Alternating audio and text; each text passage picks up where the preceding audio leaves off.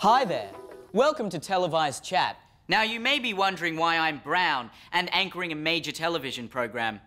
Well, that's probably due to affirmative action, so unfortunately for you, I'm terribly uncharismatic. No, I'm just kidding. This is our obligatory female media personality. Hi, I eat wholemeal bread because it's healthier. Anyone who disagrees with me is a chauvinist pig. Good job, Brad. Good job, good job.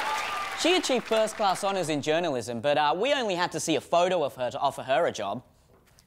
Jordo, where have you been, mate? Oh, sorry, guys. I was caught up in the cyclone up in Brisbane. That swept me over to Darwin, so, yeah, that's why I'm late. How come you're not covered in water? The new hand dryers in the bathrooms are pretty powerful. You quintessential larrikin, you. Now, unfortunately, Ratings have been slipping due to the internet. So teams of rich network executives who are completely in touch with mainstream audiences have decided upon doing this.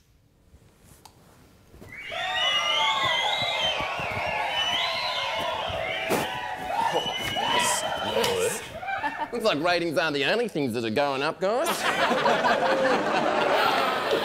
So now in real news, millions of people have died in some war. Bushfires are killing people. The government is totally broke.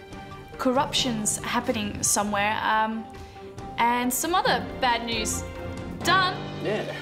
Well, now it's time for the good news. It's for the entertainment scoop with Armando. Are you there, man? hello, Armando. Hola, Don Under. So apparently you've got yourself a bit of an addiction, Armando. Is that correct? So my Australian friend asked me to try these Tim Tam things. Honey, I took one bite. Oh my God, I am in love. Tim Tams are fabulous. Get over here, mate. We've got plenty of them for you. Oh, I've eaten 3 boxes of Tim Tams just today. And trust me, I usually don't eat boxes, honey. That's heaps. But something's going on with Kimmy K. What happened with her? The headlines just don't stop for Kimmy K. She is at it again. What has she done this time? Well, it looks like she wore a dress. But that dress was a no-no in my books, and you people need to know about it. Now, look, you guys know how much I love Kimmy K, but she looked like a menopausal gorilla in that number.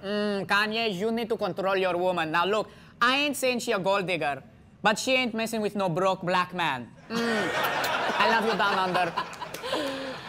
This just in, a family has lost their puppy. We now cross live to the scene where the puppy was last witnessed. I got into journalism to break the big stories and change the world. Now here I am with Steve and Michelle. Michelle, tell us about little Rex. Well, our poor little Rexy got lost, and just horrible things like this don't happen to upper-class, attractive families like us. The rate of puppy loss has increased at a staggering 4,000% per day. Violent Lebanese gangs are believed to be the root of this and every other problem. The current government continues to sidestep over the issue, but for beautiful white families like Steve, Michelle and Rexy here, the question still remains. When will they be able to live in peace? Back to you. Shocking news there. Yeah, that brought a tear to my eye. And Armando brings a tear to my eye with laughs. So let's get back to you, man. Are you still there? Oh my God! Guys, I'm so sorry. I thought we were friends. You keep that up, mate, and you're the one that's going to be looking like the gorilla.